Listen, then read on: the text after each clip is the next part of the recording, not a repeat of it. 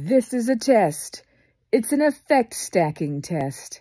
And I just figured I'd make a video and actually say what effects I'm stacking so that I remember. Okay, so first, TikTok's color negative thing, because I want to give the world a seizure.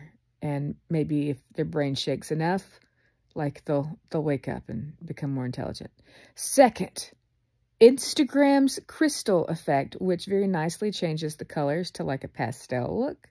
And then also gives it sort of like the, duplicates crystal faceted type thing.